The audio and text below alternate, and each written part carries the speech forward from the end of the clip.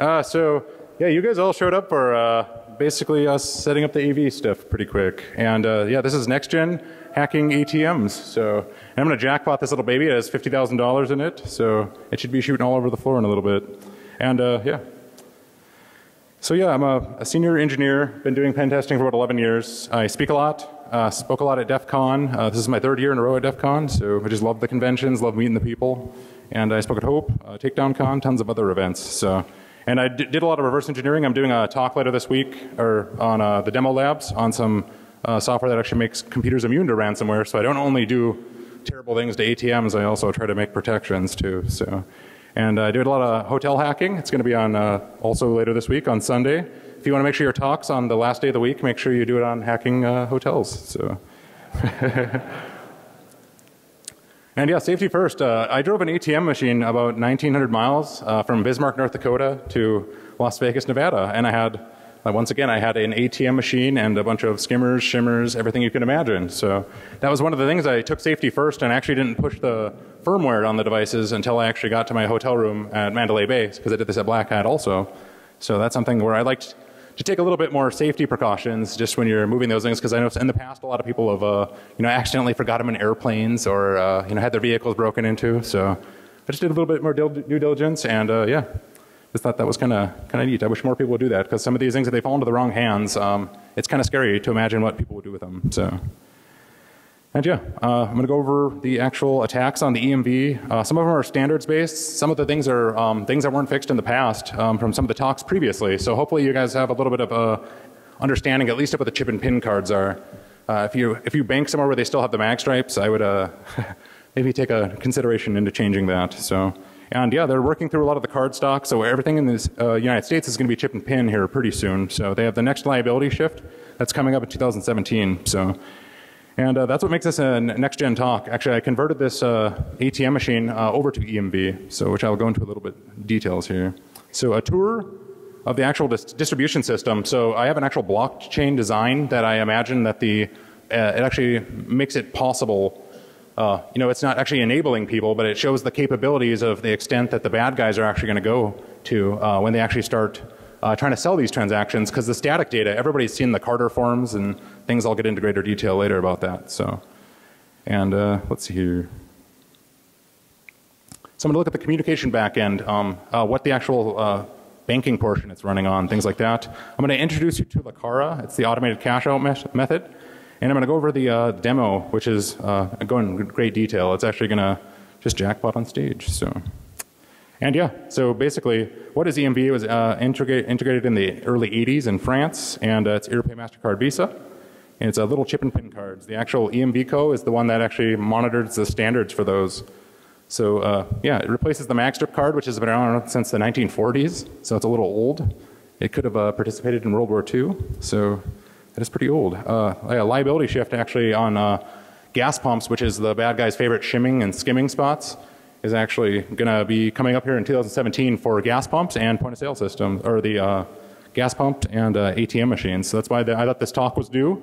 I'd like to give the good guys a little bit of time to actually yeah, fix some of these issues before they're actually used out in the wild. Because as soon as the MagStrip datas are cut off, they're going to have about $40 of value. So, and what actually led me to this research is I have a ton of scripts that I have running online, and they're actually monitoring bin numbers and some of the bank identification numbers that are for sale. So if there's a larger breach in, say for example, like Bismarck, North Dakota, or something like that, it'll show that there's high validity, or they have a lot of cards for sale in the North Dakota area, which I'll show you. And this is kind of how they offer it now. It was one of the biggest breakthroughs that happened in carding history in the last little bit. Was pretty much over the last 4 or 5 years, people have been able to literally filter by your area code. Like I live in Bismarck, North Dakota. And these are all credit card transactions that wouldn't raise any suspicion if I was the bad guy.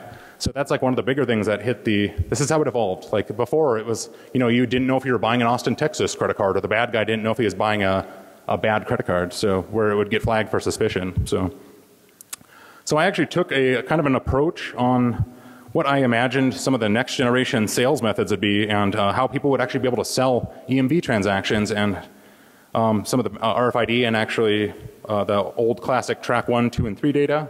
And as you guys have probably seen, they have professionally made shimmers out there now.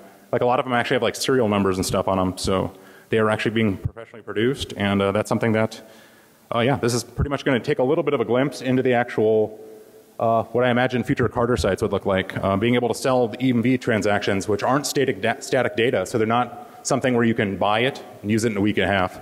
It's literally, as you'll see on the next page here, it's actually the Carter site of the future. So it has actually complete with spelling errors. So, and yeah, you can basically just select which FEMA region you're going to be in, and automated. If it's going to be automated portion, you can push some additional commands. And the actual time zone, it's going to go into setting the fraud SMS system.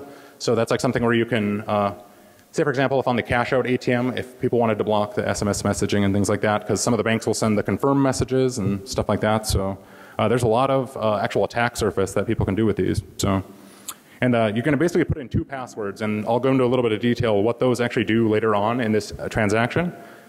And yeah, and I trust that this will make a lot more sense once I actually show you guys the blockchain. So yeah, you're basically not buying static data anymore. You're buying access, or the bad guys are actually buying access to a network of shimmed devices, where those devices are passing the information off to the Cashout ATM. So, and yeah, here's how it works actually. So that person that was going through the bad Carter site, so Mr. Bad Guy comes onto the page, picks which minute he's going to be doing standing at that ATM, and he has to select what time zone he was in and some other things. And it'll actually, with one of those 2 passwords that he did, he'll be able to put in a delimited character where it'll be able to pick out where that transaction is. So that you're getting a blockchain. Every single fraudulent transaction that is going on in this shim network, there's like 150,000 bank accounts that are simulated on this back end. Then there's the credit processor portion where all the fraud flags are held and things. So it will actually go through the transactions here in a little bit. So this is actually going to pass off into the blockchain pretty much all of the 35 devices that is feeding this ATM machine. So since the 27th of last month, I've actually had a lot of transactions going on. So there's little sims that are basically doing purchases, and it's learning what a natural environment looks like. And it actually, the initial time when I ran it, it shut down after 7 transactions because I only had 150 accounts. So it actually has the fraud flags in place to actually shut it down. So, and basically, so after you put the password in, it's actually going to go into giving you the character information you need to initiate the tunnel for the fraudulent backend. So when the bad guys are connecting, they actually get DES keys that allow them to actually talk to the entire fraud backend. So, and this is, yeah, this is the first time that they'd be able to monetize this in a live scenario. So, and the information received, so they get the tunnel information before, so they're connecting to the tunnel and authenticating to the fraud network. Pretty much the same way that the ATM has DES keys that talks to the gateway processor that talks to the banking backends. So without the DES keys, this ATM cannot talk to my gateway processor network that I've set up, and then also the banking backend or any of the bank accounts. So that's something where your basic information is going to go over the info type, quality of the actual skim device. So if it's one of the more trusted sources where people paid more, they'll get more preferential treatment on the actual blockchain. So yeah, so basically, other than that, you're going to get your tunnel ID information, and then you're going to get PIN information. And this device is actually automatically putting in PIN information, which is one of the last ways that it's actually possible to jackpot additionally. Because like Barnaby Jack did some great research, made it a lot easier for people like me to be able to present flaws in ATMs and things like that without being arrested or questioned by law enforcement. So that's something where, you know, a lot of the front runners, his was actually a hardware attack where it actually attacked the firmware, just told it to spit the actual money out. So that's something where this is a little bit different research. So, and yeah, so basically, as you can see, the connection information is before your actual transaction in the blockchain. So, and what kind of information can be sold on these Carter sites? So there's basically static magnetic data and track 1 and 2 and 3 data. That's the classic data that's being sold right now. There's EMV, DDA, which is the dynamic authentication, which are some of the newer cards. If you got like one of the cards like 3 years ago, 4 years ago, some of those had a lot more static information on them. And some of the newer card stocks that banks are going through are these new two transactions. So some of the issues that were, you know, spoke of in the past were actually fixed a little bit. And some of them were still available. So some of the newer cards are still susceptible to these attacks. And there will be some RFID stuff. So not the RFID in the sense of like the Apple Pay and the Google Pay. It's actually the cards where you can click them and stuff like that. Though some of those would be able to be sold on a fraudulent network. So, And yeah, it actually, this device will, if they're not, I put a couple cards in there when I removed them for demo purposes, but that were like specifically only for food or things like that. So it'll reject cards onto the network that are just set for flags that say it can only be used for food or gas. So, and aside from the card actually being passed off, it'll also pass off the PIN and the ATM limit. And that's one of the things that while I was going around some of those Carter sites, I was collecting a lot of research, and there was lots of PANs. They were collecting the actual PAN information, so the account numbers and the BINs, which are the bank identification numbers. They were collecting the amounts that were most likely their point of sale limits and then some of their ATM transactions. So it's something where they were looking to see how much these actual accounts they could get out of them so they'd know what to mark them up to. But it's also anytime that they would compromise a card using like a Lebanese loop, or there's other devices where they would get them stuck in the ATM, come back for them. They were most likely, you know, taking these cards and looking at actual flag details. So they're collecting all this information from the banking networks. And that's what led me to believe that eventually they're going to be going after EMV transactions. But why would they do it now? Because they have all this low-hanging fruit of all these magnetic card data. So anyway, here's in a nutshell what is happening. You have multiple shimmed devices, and they're passing off to one device. So this doesn't have to be in a huge blockchain. That was the method that I saw is where bad guys would be able to monetize this again. And it's because of some of the latency that is introduced into the actual process. There's limitations with especially the backbone for fiber inside the United States. There's some methods where they could actually be able to do online processing all the time. And some of the weaknesses that are in these actual protocols that were exploited won't be able to be fully turned on for a couple of years due to limitations on actual communication networks. So, but basically think of it as, you know, if one bad guy actually poisoned 4 ATMs or point of sale systems, they'd be able to relay those EMV transactions into the actual ATM. So, and here's the most likely method that the data gets sold. So basically you have leased gear. So there's people that would be mules for these organizations, and they would be, you know, installing these shimmers, driving across the United States. Then you have the fraudulent employees, pretty much the same methods that they're using now. You have the independent small breaches, things like that, where they're fed into a small Carter site. And those were the ones where, you know, the small organizations where people are actually able, you know, there's like a 5-person crew going around the United States, you know, cashing out that way. So, and when they have unused transactions, they're actually able to pop them into the main Carter sites. And that's kind of the same way it works now, except for they're able to do it with these live EMV transactions. And like it's saying, it can't be held as static data. It needs to be used within a certain time frame, and it needs to match some of the flags that it has coming over the top of it for when the transaction is actually initiated. So, yeah, and so basically this is what happens. Yeah, some people ask me if it's actually cloning the card. It's actually not. It's what it is it's basically intercepting after a certain portion. Initially it's just using the actual power from the point of sale system, and after that point, once it gets the transaction actually started, which I'll go through the actual process, then we'll get into the actual mechanics behind this and the actual shimmers. So basically it holds for round 2.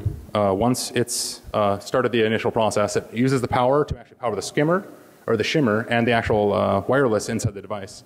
So the actual stage 1 transaction, once it's passed off to the ATM machine, they just did the $38 point of sale transaction, and the $1,500 ATM withdrawal happened without them even being the wiser, and they didn't touch each other's limits because there's point of sale and ATM. So, and like I said, this is not cloning the card, and there are 4 stages of the EMV transaction. It's being released into the tunnel, and it is literally, imagine it as an extension to the actual ATM. So the Cashout device basically regurgitates the exact same information that is sent from the shimmed point of sale system. And I will go into a little bit more detail about some of the ways to actually capture pins. You guys have seen a lot of them in the wild. For example, there's pin overlays. I have a new one that's actually pretty decent here. So, and the actual point of sale limit is shimmed, and that won't count once again against the ATM limit. So they actually have different process portions that they're talking to about authentication, so it's a little bit harder to catch some of these transactions also. So, and here's a little bit of the pictures of some of the skimmers and shimmers that were caught in the wild. The one up on the left actually was used for some downgrade attacks for some banks that had improperly integrated EMV. And some of the other ones are some of the phone parts and things like that that I actually used to build some of the shimmers that I was actually doing for my proof of concept. So, and yeah, just your general point of sale system. So, And yeah, Cashout device standalone. So yeah, this is meant to be like an out-of-service ATM. It's supposed to be something that you know, normally you wouldn't want it to fly out everywhere on the street, but it's something where you would want to, you know, catch it and have it doing after hours if you were a bad person, of course. And it's something that the original concept that I had was just like a huge fascia on the actual ATM, and it would catch all the money and stuff. But it's much better if it's just flying out of the bottom. So. And yeah, and I'm going to go into the actual Cashout standalone. This is something that people were wondering about because it's, yeah, there's foreign object detection on a lot of the new ones. I found several ways to actually deactivate a lot of that stuff, and some of the newer devices inside the next generation ATMs. So that's something that I'll go into a little bit more detail here. And basically, this is like the standalone device. You just literally need a cell phone, and or the bad guy only needs a cell phone and a credit card that can impersonate some of the other EMV transactions. So basically, once this device is actually plugged into the machine, it'll start replicating a lot of the information that they're getting from their blockchain. So pretty much all they need is a wireless internet connection and an ATM that accepts yeah, EMV transactions. So, and I'm going to introduce La Cara, which is roughly translated the face. So, because everything sounds more menacing in Spanish, doesn't it? So, but yeah, no. Why would somebody want to automate something like this? Yeah, people are untrustable. As you can see, this was off of a couple guys' Twitter feeds that got busted. They were doing a cash out run. Yeah, that's not conspicuous at all. So, yeah, so the cash out crews, they're bragging about it on social media. Yeah, when humans get busted, they rat out. And machines usually don't have Twitter accounts. That's like one of the most positive things for the bad guys. So, and I wanted to go with the DEF CON theme this year, which was Rise of the Machines. Like immediately after Jeff told everybody what the theme was for the next year, I was like, I'm going to make an ATM machine that can do its own like fraud. It'll be a beautiful thing. So, and yeah, so going along with the theme, like I was saying, there is the standalone, which would be more practical, and what I actually imagine the bad guys using in the wild. So, and La Cara does have its own Twitter account actually. So, and I was actually going to broadcast the simulated and emulated banking backend transaction data. I didn't have time to set all that up. And I doubt that anyone would have watched a bunch of numbers fly across Twitter when I thought about it in hindsight. So, but yeah, it would have shown a lot of how the staging works and what will happen if like two transactions are kicked into the blockchain, how they take priority, and a lot of that information. So yeah, that guy smiling like a child inside the reflection of that ATM screen is me. That's last year after DEF CON, I actually bought an ATM machine and started doing some research. And everybody asks me, including the press person who violently ripped the La Cara off there, what's behind there? And it's actually two Arduinos controlled by a Raspberry Pi, controlled by an Android. So there's a lot of computer components, and it's basically a bunch of servos that are entering the transaction amount. So it'll say how much money it wants to take out. It'll actually enter the PIN number. It'll accept it. It'll say no receipt, and then it'll go on to the next transaction. So there's a bunch of little baby robot fingers inside there, just pushing buttons and making money come out. And the actual card is actually plugged into the Raspberry Pi, and that does all the modulation and the actual data processing for the card. So that's how the actual EMV card, when it gets impersonated, it needed something that's a little more beefy than an Arduino. But as far as for controlling the robot fingers, that was pretty much what it came down to. So, and this could be a removable device, like where if somebody didn't want to, like I was saying, they would most likely want to make it something that pops on quick, that yeah, is not made out of fiberglass. And I'm actually going to go through some of the process of how, yeah, for some reason, you know, you send, I have a couple buddies that do 3D printing, and you start sending them ATM parts, and they quit answering your emails. So, so that's something where pretty much I was like, okay, I'm going to do this the good old-fashioned way. You know, like I used to do a lot of auto restoration when I was little. How hard could this be? So, yeah, I basically covered it in plastic, made a buck mold and a plug mold, and then I just put the, you know, fiberglass, yeah, the fiberglass on the front of it. And yeah, this is actually Nasty ATM is the name of that color of gray. So, and it could have been a little bit closer match, but yeah, you get the gist of it. It's an out-of-service ATM. It wouldn't raise any suspicion. My actual branch ATM, the bank that I work, or the bank, I don't work at a bank. I work at Rapid7, but the bank that I actually bank at, their ATM was down for 2 days, and I was the first person to tell them. So it's not something where out-of-service ATM will raise any suspicion. So this is, yeah. So basically, it's the Swiss Army knife. So this was one of the first keypads that I actually started training my Arduino system on. So, and yeah, then I started working into some of the more advanced methods, like some of the things that aren't even out yet and will only be integrated once the United States finally catches up to a lot of the other countries. They'll be able to turn on a lot of these mechanisms, because I didn't want to just inject magnetic card data using like a mag spoofer like Sammy Camcar has. Like that's an amazing device, and that man is a brilliant genius. I just want to give him props for, I do use mag spoofer on this one and several other ones. So, oh yeah, so, and there's one of them in the corner. They're basically a little thing that can speak to the magnetic heads in the readers, but it's a very, very cool video to watch if you guys haven't seen it yet. So, but basically, one of the other devices I started out with, just to see if this was possible, you know, because it's one thing if it's a theory, and it's another thing when you can actually do it, and it's another thing, you know, when you're able to do it wirelessly in a room, and it's another thing when you can bounce it off of VPS up in Toronto. So, like that kind of latency compared to, you know, what's in a room and what's actually allowed by the standards. They actually, you know, planned for a lot of that stuff to actually be stopped. So, but yeah, building your own banking backend. So that's a lot of the actual systems. Like I was saying, there's been since the I think it's the 17th or the 27th of last month. I've been doing a lot of these transactions, and they're actually doing EMV transactions. Like I said, there's 15 bank financial institutions, and it's over 150,000 bank accounts. So those all are signed with card stock, and they actually have like a physical attachment to them. So anytime that a card is simulated into the reader, it's going to check with the bank the exact same the real networks would. It's going to flag it for fraud. If I had, like I was saying, when I had 150 accounts, after 7 accounts I got flagged for fraud because it was unusual suspicion, and it was some of the natural settings on the banking network. But now that I have 150,000 accounts, it opened up to a lot more attacks since I was going to be doing several demos. So, and each, like I was saying, each one of these is this is signed with DES keys. So say for example, if I get flagged for fraud, this will kick me off of my gateway processor, and I won't be able to talk to my bank accounts. So that will end the demo. So, and I wanted to make it a little more real world because I just didn't want it to, you know, be like a bad simulation. Like this one actually has some of the field information where you can actually set some of the flags, and yeah, it initiates the risk just like it would with any other transaction. So, and the skimmer is generated. Yeah, it's generating everything it's signing on with. So, and yeah, so here's the EMV transaction. So this is in a nutshell. This is not. It literally took 1,438 pages for me to fully understand it. So this is my 2 PowerPoint presentation example of that. So it's basically going to be the card is read by a point of sale terminal, talks to the acquirer, which talks to the bank. And that's validating that the card's legitimate, that the bank accounts are legitimate, and that the device, the point of sale system, or the actual ATM system is actually allowed on the network. So that all that process is going on in the actual transaction.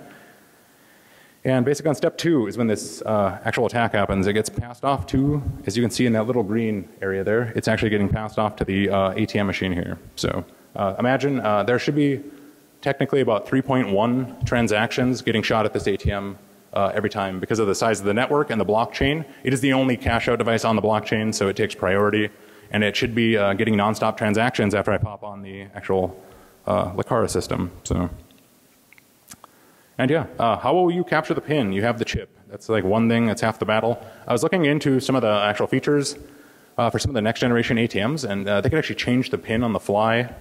And some of them are unencoded or actually unencrypted. So there's the methods of the past. There's the pinhole cameras that have been around for literally probably 12 or 13 years. There's the pin overlays. You'd be able to automate that kind of the same way as the actual version that I'm simulating the actual pin numbers here is based on OpenCV, which I will go into in a second here. So, and unencrypted pin traces. So if it's actually reading straight mechanical data, it'll be able to grab the pins that way also.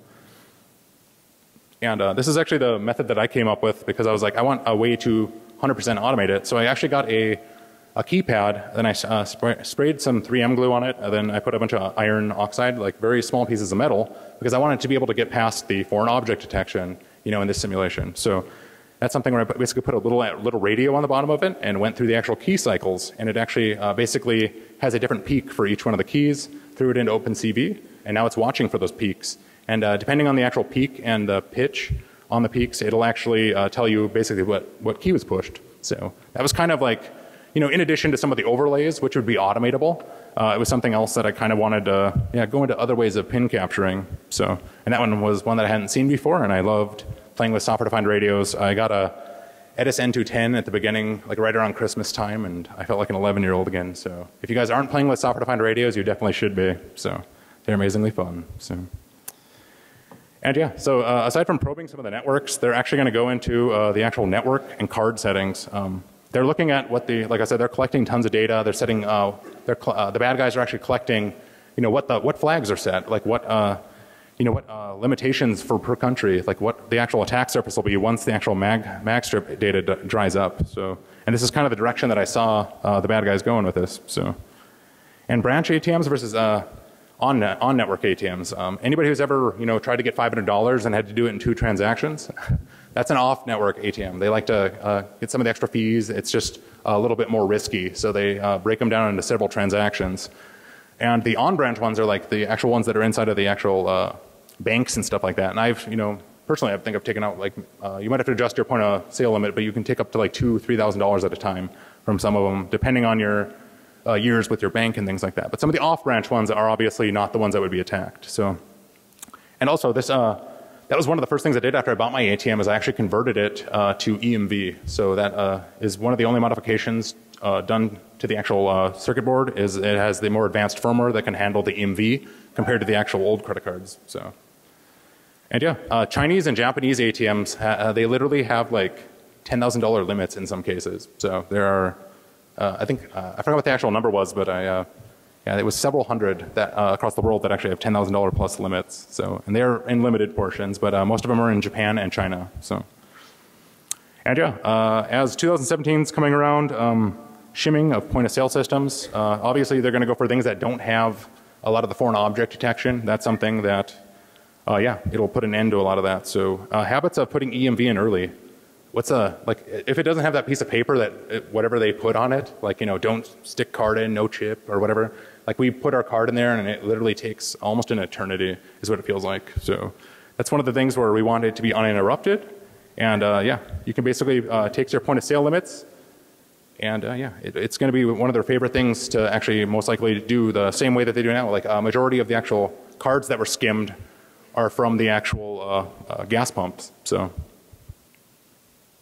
Yeah, I would just like to give special thanks before I kick off the demo, and then I will answer some questions if anybody has questions, which they should have a lot of them. So I'm going to give a shout out to my wife, my kids, Jesus, Barnaby Jack, Sammy Kamkar, a ton of the Cambridge guys. They did a really, really good job.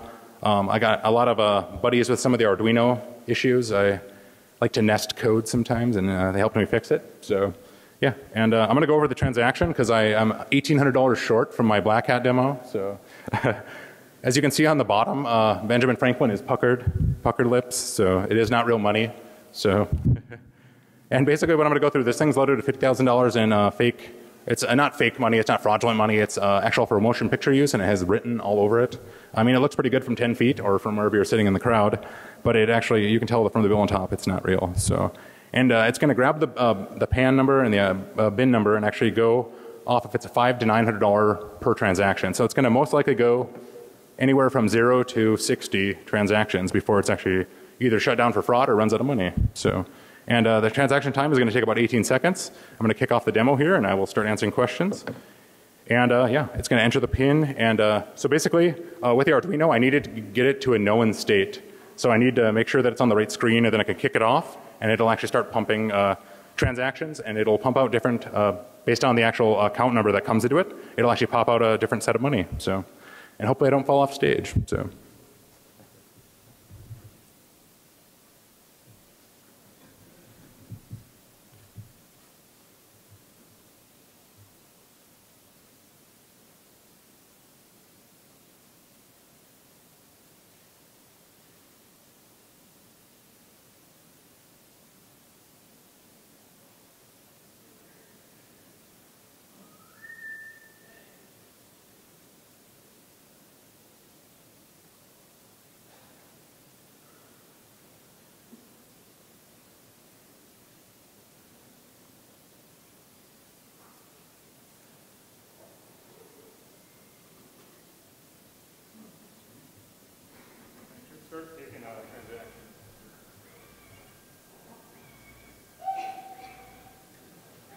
Awesome.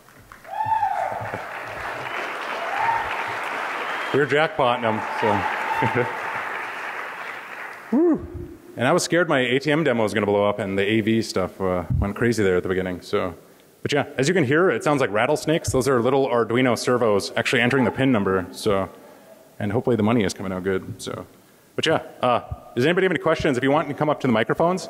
Some of this is very, very ridiculous. You have to read about 1,400 pages of some stuff, but I will explain it to the best of my ability. If anybody has any questions, I'll also be on stage. I just want to thank you all for coming. So, thank you.